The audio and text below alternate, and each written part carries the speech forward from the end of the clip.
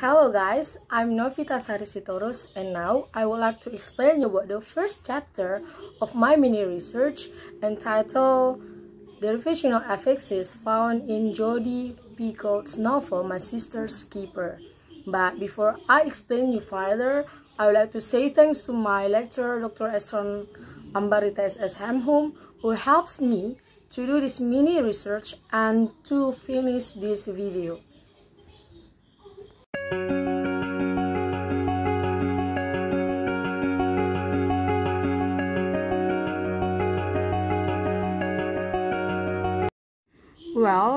In the first chapter, there are 5 parts. The first is the background of the study. The second is the problems of the study.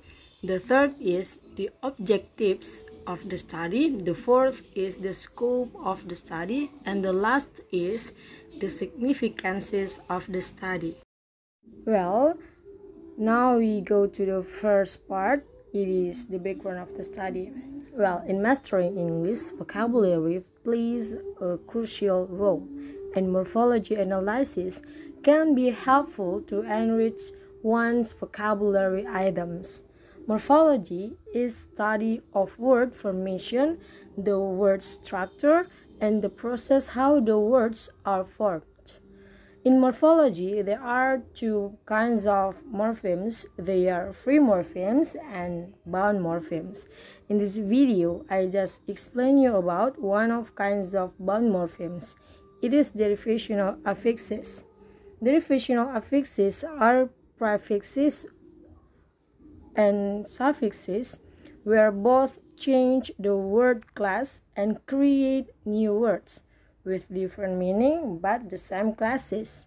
So, based on the explanation above, I'm interested in analyzing the derivational affixes in Jodi Picoult's novel My Sister's Keeper. So, based on my explanation above, I formulate 2 questions for this mini research. The first is, how many derivational affixes are used in Jodi Picoult's novel My Sister's Keeper? And the second, what are the categories of derived words found in Jodi Picoult's novel?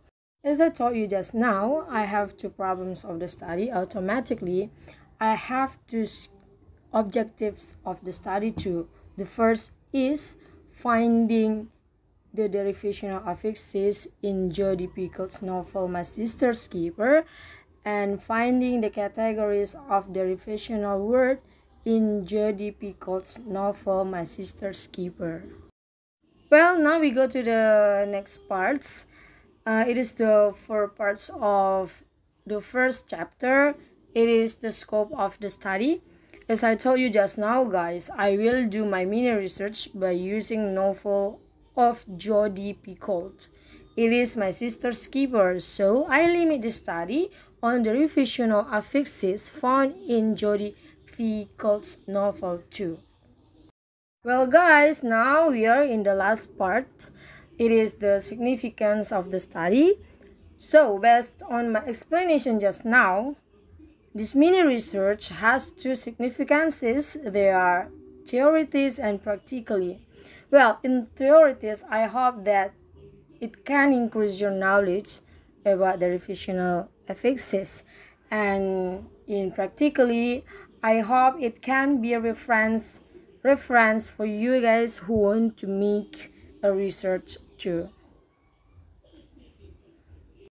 Now we go to chapter 2. It is a review of related literature, where in this chapter you will explain your title by supporting a theory. Well, I will explain you 5 parts. It is morphology, morpheme, types of morphemes, derivational affixes, and types of derivational affixes. Alright, now we go to the 2.1. It is morphology. Well, in this part, I will show you some of definition of morphology. from some experts, like Boyd said that morphology is the subdiscipline of linguistics that deals with such patterns, and then Nida said morphology is the study of morphemes and their arrangements in forming words, and the last is Sri Jono said that a morphological process is a process of forming new words by modifying a morpheme or morphemes. So in this point, I just explain and give definitions about morphology by some experts. Next is 2.2. It is morpheme. So I will show you two definitions of morpheme by two experts. The first is Sri Jono that say morphemes can be classified into bound, free, and zero morphemes. And then Gennette and Adelman stated that morpheme is a section of word that has an own meaning and effects to the meaning of the word that it's added. Next is 2.3. It is types of morpheme. Well, according to Sri Jono, there are two types of morpheme. They are free morpheme and bound morpheme. So you can see in my video. Now we go to 2.4. It is the revisional morpheme. So in this part, I find two experts. They are from Kin and Cretan. So both of them concluded that there are three types of derivational morphemes. They are prefix, suffix, and infix. The last is 2.5. It is types of derivational affixes. So I just show you one expert that explained about types of derivational affixes. He is Francisco Catamba. So you can see that Catamba explained prefix, suffixes, infixes in detail with the example. Now we go to the chapter 3. It is research methods. So in this chapter there are 4 parts. It is 3.1. There is research design, and then 3.2 source of data, and 3.3 the procedure of data collection, and the last is 3.4. It is the technique of the data analysis. Now is 3.1. It is research design. So in this part you will write what design do you want to use.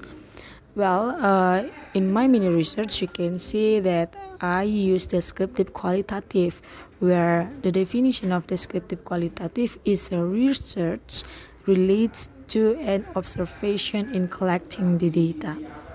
Well, then 3.2, it is source of data. So I think it's a simple part in the chapter 3, because source of data is where do you get the data to support your thesis. Like in my mini research, I get the data from novel by John Pickles. The title is My Sister's Keeper. Then is 3.3. It is the procedure of the data collection. So in this part, you just write the steps how you collect the data. Like in my mini research, I get 3 steps. The first, I found a novel entitled My Sister's Keeper by John Pickles, and then I read all of the text, and then I find and list the words which contain the revisional affixes, because my title is about revisional affixes. The last is 3.4. It is technique of data analysis. So in this part, you will write what technique you use to analyze your data. Well, for example, in my mini research, I use Krippendorff theory. So in this technique, there are 4 steps. They are identification, classification, tabulation, and the last is description. So for each definition of the 4 steps, you can watch my video so that you can understand.